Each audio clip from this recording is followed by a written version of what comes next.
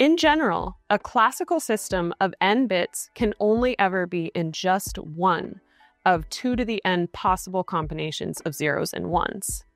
A quantum system of n qubits can be in a superposition of all 2 to the n of these states.